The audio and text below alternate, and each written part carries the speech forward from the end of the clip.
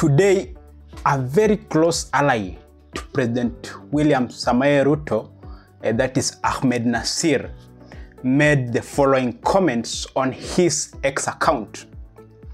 It's cruel and callous to criticize President Ruto's government. It's inhumane to condemn it for its palpable incompetence and runaway corruption. This government needs Kenya's collective pity and prayers.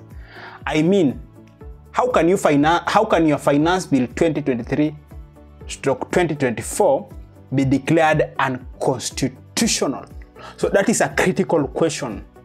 And from his post, I think he is satirizing or showing some sarcastic comment to this government, and maybe just because he's a friend to Dr. William Samoei Ruto, and that's why he does not want to say it directly as it is. So in this video, I want us to assess his comments critically to see its validity, and we will also listen to one of very, very important leaders in Kenya, that is Okiya Omtatah. In my view, Ruto must go. Because what is the grounds for removal of a president? Inability to govern. One of the grounds. And Ruto is unable to govern. Resetting him to 2022, whose budget was that? It was his and Uhuru's. Yeah, that was Uhuru's budget. Uhuru was the president. He alikuwa spare wheel. Uhuru was the president. Now, his budget is now supposed to be spending. We are supposed to be in the. He should be executing his third budget. The one inherited from Uhuru is unimplemented, the 2021. Yeah.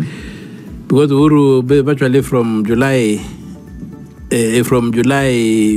30th, 2023 was basically a lame duck. We're just holding for somebody. So then who implemented that budget. The second one was the one that was 2023, the Finance Act that has been rejected by the courts. And the third one is the one that was rejected by the public. So if he cannot pass a budget, he's unable to govern. Because the only policy document you have in a government is a budget.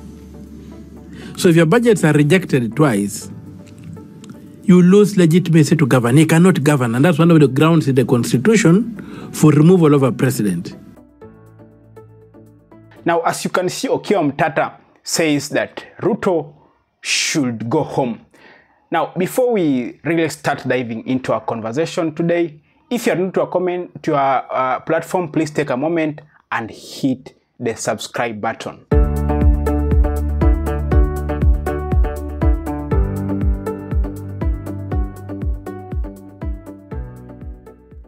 Now, Ahmed Nasir is raising a very, very critical point. And the point he says is that the regime that is being led by Dr. William Samoei Ruto, the current president of Kenya, is very incompetent and doesn't really deserve criticism. Instead, it needs prayers. And that clearly means that him as an individual is also not, he doesn't have faith in this regime, in the sense that it has lost its ability really to work for Kenyans. Everything is in chaos. People are complaining about bad economy. People are complaining about abductions. People are complaining in the health. People are complaining in education. Everything, nothing is working. Nothing is working totally. Even as we are speaking here, they are still in the process of vetting the new cabinet secretaries who are to take up the position. The finance bill that they came up, that is the 2024, was annulled or was rejected by the public. Now the finance bill, which had been working, or which was now supposed to take over after the 2024 one was withdrawn, is also null and void. Now, what does this mean? I think for me, this simply means that this regime has failed And as Okiya Omtatah puts it very clearly, one of the co-mandate or the co-responsibility of the president or the executive is to come up or draft a finance bill which will help in financing the budget of the particular year. If the government has failed in one of its co-mandate, then it simply means that it is not able really to give Kenyans or provide Kenyans with that which the constitution has really given them as their right. And as basing on the Okiya Omtatah sentiment, I think I agree with him. It is very reasonable, or it is really out of respect and courtesy that the president needs just to maybe give another person an opportunity, or it is time to seek for an alternative kind of leadership, because nothing is working at all. How can all your finance bill stop working? All your finance bill, all of them are unconstitutional. Apart from that, everyone is complaining in the street. And for me, I wouldn't agree with the idea of Ahmed Nasir saying that we need to pity him or we need to pray for him. Why would you pray for an individual who came into power or who took the opportunity with the knowledge that leadership is about serving the people? For how long will we pray for him? In fact, not so long ago, the very president brought this American preacher by the name Benin at Uhuru Park. Was it at Uhuru Park or Kasarani to pray?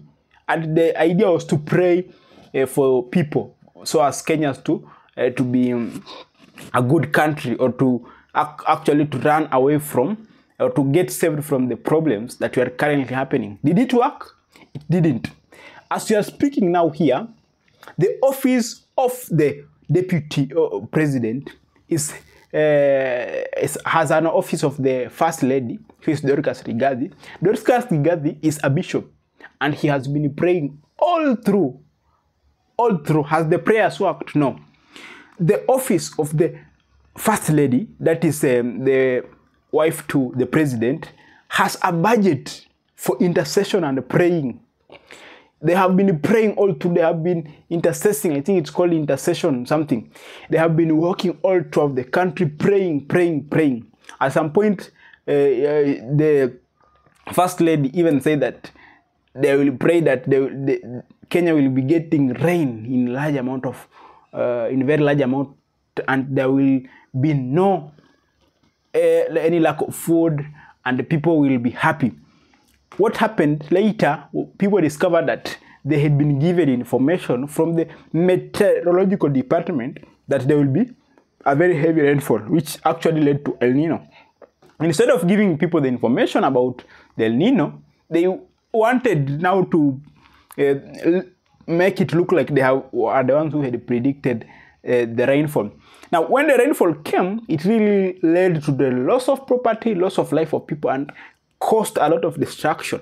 And at that particular time, the first lady was very quiet, no comment. In fact, it was as if she was not available. So what's my point here? My point here is that we cannot pity for an individual or a person or a regime which doesn't pity us. A regime that looks at people or the public mwananchi with a lot of disdain. And we can also not pray for people who are not really even receptive of the prayers. And even the Bible says that you cannot pray without acting. Prayers without action is dead. You need to show the intent of acting and working so that the prayers can work.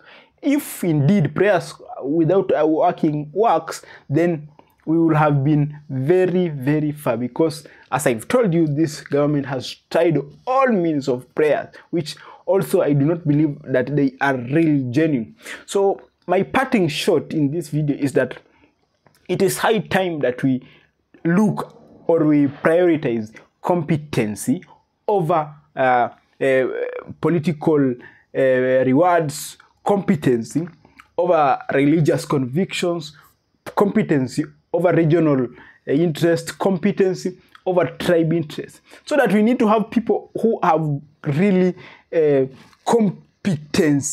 skills or who are competent enough to run the country, and each and every other thing will take care of itself. We cannot agree with Ahmed Nasir saying that we have to pity a person who does not really care about us, a person whose interest at no point does it converge with our interests as Kenyans.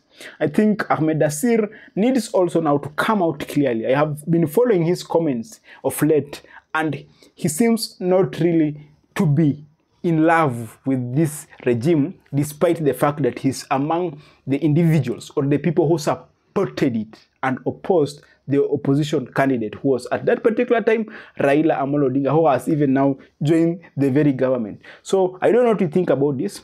Please feel free to show opinion at the comment box so that we can continue with this kind of conversation. Until we meet again, bye bye.